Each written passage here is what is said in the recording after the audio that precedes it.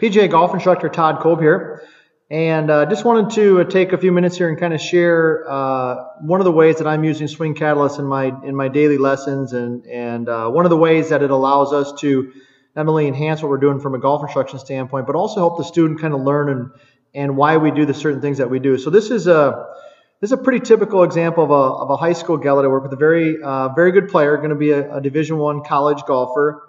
And I've got some picture over here on the right, some data from just over a year ago, and then some stuff over here on the left from just recently. And so one of the great things about Swing Catalyst and that I like to use is the ability to not only compare swings from time to time, but also movements in center pressure, where it is on the feet, things like that. So this student here, like I said, is a smaller gal, slender, but hits the ball a long ways and really understands, because she did a lot of gymnastics, of how to use the ground for a source of power. But one of the things we really struggled with early on was getting a good sequence in the golf swing, the arms and the club and the body working in the way that we wanted it to. So the first thing that would jump out right away is you'll notice the difference in the trace. So this is, like I said, just over a year ago. And one of the things that I like to see in a trace, especially for a consistent iron player, is a nice clean trace. So the one on the left, the first thing that you'll notice right away is not only kind of the shape of the trace, but you'll notice that it's much cleaner. And what that tells me as her golf instructor is that things for the most part are kind of working in unison and kind of working in an order in which we would like them. And so, but when we dive a little deeper into it, if I take us up here to the top of the backswing, one of the things that we'll see right away is not a lot of difference in terms of pressure on the feet, right or left. But you'll notice significantly that was one of the things we worked on, that we've wanted her to feel that the pressure is more in the middle of the foot. So you'll see equal pressure pretty much through toe and also into the heel, versus on the old one, we were definitely kind of out on the toe.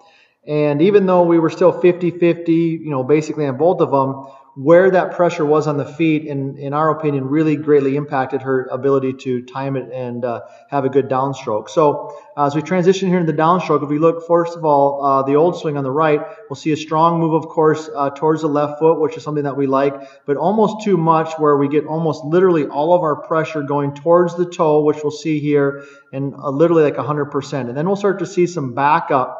So we went from toe to strong to the left, and then we start to see some backup in the center of pressure trait through the rest of the downstroke. Over here on the left, after some work, we'll see a nice consistent move from the right side into impact and then all the way into the left side. So even though at impact we're pretty close to the same, 80 on one, 89 on the other in terms of pressure on the left foot, we can see that the arm swing is much more matched up. Her hips on the right side, we're definitely way more out in front, versus over on the left, the new swing, we like where that position's at. The club's more in front of her chest, more in front of her body, and we feel like that's a much better impact position for her. Now, like I said earlier, the great thing about Swing Catalyst is we can look at what's happening with the ground, and for this particular student, that's where we found a lot of success. So the main thing here that I'd like to kind of share with the group is not only the cleanness of the center of trace over here on the left versus the one on the right, but also where we were at in terms of feet. And this was a great visual for her to see.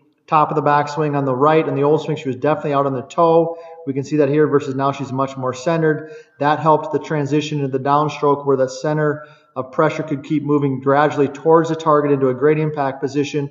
And where we used to miss a lot of shots kind of high and to the right, we now have a nice cleaner ball flight. We're able to get the ball up and turn it over, and have made some great progress. So this is just one example of how at our academy we're using Swing Catalyst to not only improve our instruction, but also help our students understand why we're doing what we're doing.